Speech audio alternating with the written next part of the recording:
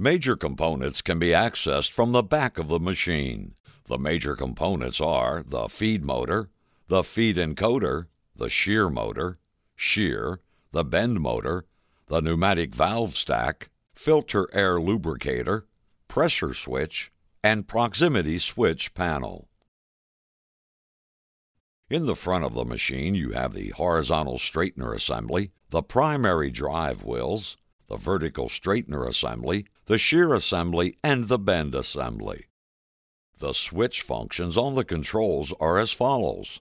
From left to right, the emergency stop button, the control power switch, the door open-close switch, the head position in and out switch, the head up and down switch, the bend clockwise and counterclockwise switch, the feed forward and reverse switch, the shear switch, the pause switch, and the continue switch. There are also advanced mode knobs that can be enabled under the machine setup tab. Make sure that incoming 480-volt three-phase power is coming into the machine. Turn the 480 switch on the electrical box attached to the machine to the on position.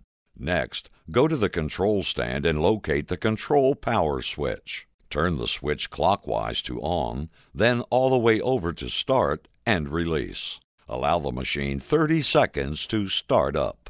The machine will default to the part setup screen when ready. If you need to turn the power off for some reason, allow 30 seconds for the drives to de-energize before restarting the machine. Parts can easily be saved and reloaded from the parts libraries. Press the Load Part from Library button in the center column of the Part Setup screen. Select from the Standard or Custom tab. The Standard tab has common preloaded shapes that can be modified and saved. The Custom tab allows you to save an unlimited number of your own shapes. Scroll to the shape desired, select the shape, and then press OK in the lower right-hand corner of the Shape Library pop-up screen. The shape will appear loaded into the Part Setup tab.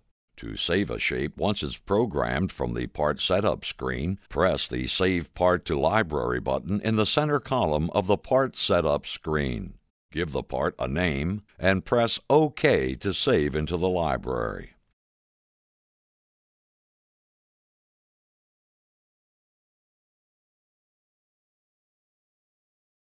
To scan tags directly into the controller, select the Scan Tag button in the center column. A pop-up screen will prompt you to add a tag. Scan the tag. The shape will appear loaded in the Part Setup screen, and parts counters are set according to the quantity shown on the tag. This screen shows what part will be made and how many. If you are not using a job list, this will be the part in the Part Setup tab. Otherwise, the first enabled part in the job list will appear here. The parts counters allow you to specify the total number of parts to be made, how many have been made, and an optional bundle counter, with the total in each bundle and how many are in the current bundle. The bundle counter allows the machine to automatically pause for tying and tagging a bundle. Progress bars show the current percentage of total parts made and the percentage of parts made to complete the current bundle. Touching any of the 4 numeric fields in the Part Count Progress area will allow you to edit these numbers. From the Run Parts tab, when the machine is in automatic mode, operation is controlled with the Pause and Continue push buttons on the console. Press Continue to begin part making, as long as there are parts still to be made. Pause can be pressed at any time to stop the machine after the current part cycle. The machine will also pause automatically when the bundle count is reached or the total count is reached. When a bundle is complete, pressing Continue will reset the bundle counter to 0 to begin a new bundle. There are 2 sets of straighteners on the machine. Facing the machine and looking left to right, the first set of straighteners closest to the coiled stock are for adjusting the bar in and away from the face of the machine on the horizontal plane. You may refer to as the horizontal straighteners. The second set of straighteners adjusts the bar up and down on the face of the machine on the vertical plane, or the vertical straighteners. There is a preset adjuster assembly for the number 2 to 3, 6 to 10 millimeter bar, and the number 4, 13 millimeter. Loosen the assembly bolts and spin the assembly to the correct bar size. In this example, we are running dual number 3, 10 millimeter. Retighten the assembly bolts. Untighten all the set bolts so the wheels are all spinning freely. Feed the bar into the machine. Be sure the air brake is turned off on the cradle and carrier assembly. On the control, switch to the Machine Setup tab. Then select the General Setup section. Here, under Air Brake Setting, select Off. Feed through and shear off uneven ends. Hand tighten all the bolts down just enough so the wheels are snug and no longer spinning freely. Most of the adjustment should be done to the first sets of the larger straightener wheels. Once snug by hand, tighten with a wrench. 1/8 turns are all that are required to see movement on the bar. Do not over-tighten. You want as little pressure as possible to get the bar straight. The sets of smaller rollers should just be snug as not to spin freely. Run out 3 to 4 feet or a meter of bar. Shear and inspect. Repeat as necessary. Do not over-tighten. Once the bars are nearly straight, fine adjustments can be made from the red split fine adjustment rolls. Make small moves, 1/8 turns, to get the bars straight on both planes. Do not over-tighten. This is similar to Add Feed Bend, except it will allow you to handle circular segments. This button will open a window where all the relevant values for a straight leg of your shape can be entered at once. If there is no selection on the left part of the display, the new leg will be placed at the end of the shape. If there is a selected leg, the new leg will be inserted before the selected leg in the list. This allows you to add a new leg at the beginning of the shape. This button will take the active part in Part Setup and add it to the job list. Remember that this is unnecessary when scanning tags with the Add Tag to Current Job List feature checked. The right side of the display shows a representation of the current shape as specified on the left side of the display. Changes you make to the specification are reflected live in the shape shown on the right. Above the shape is a message area which will tell you if you have a valid part, and if not, will attempt to describe the problem.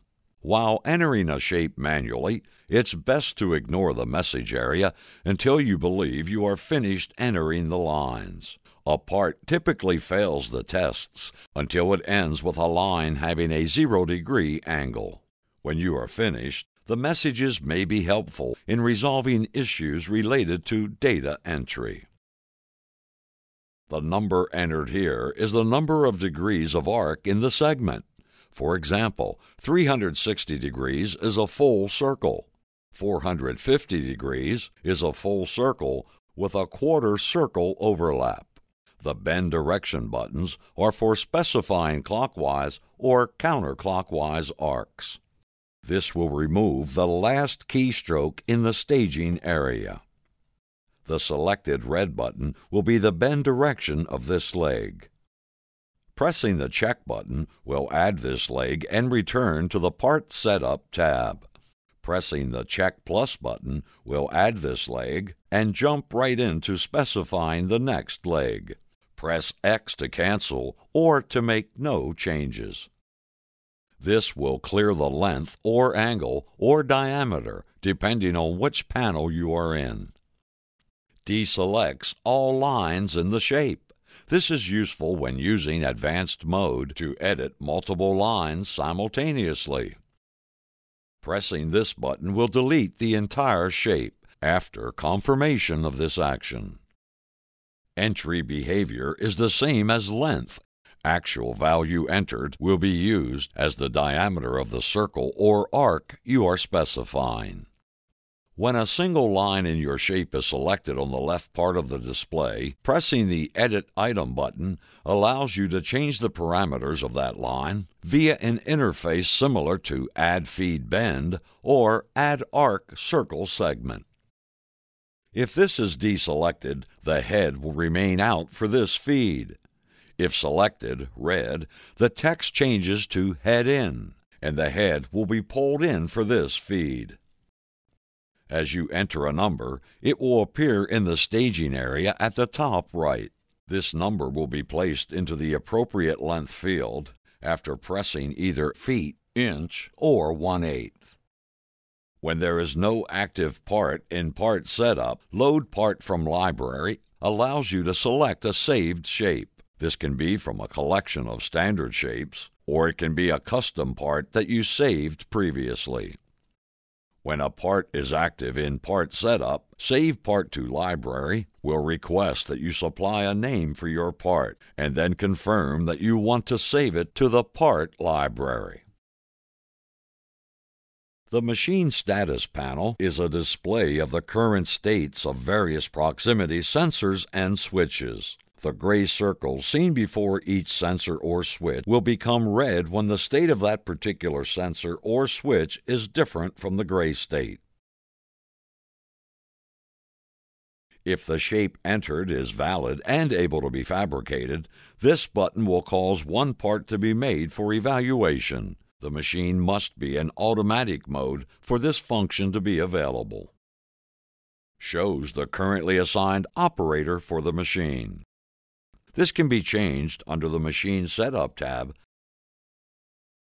When a line or lines are selected, Remove Item will delete them from the shape. This button replaces all up bends with down bends and vice versa. To scan tags directly into the controller, select the Scan Tag button in the center column. A pop-up screen will prompt you to add a tag. Scan the tag. The shape will appear loaded in the Part Setup screen, and parts counters are set according to the quantity shown on the tag. This area displays the different lines that represent the current shape. For example, the second leg of the part displayed in the image above is 10 inches, and the bend after this leg is 90 degrees down. The feed speed is 8, and the bend speed is 7. No feed or bend trims are specified. Each press of the up or down arrow will adjust the bend trim for this leg up 1% or down 1% respectively.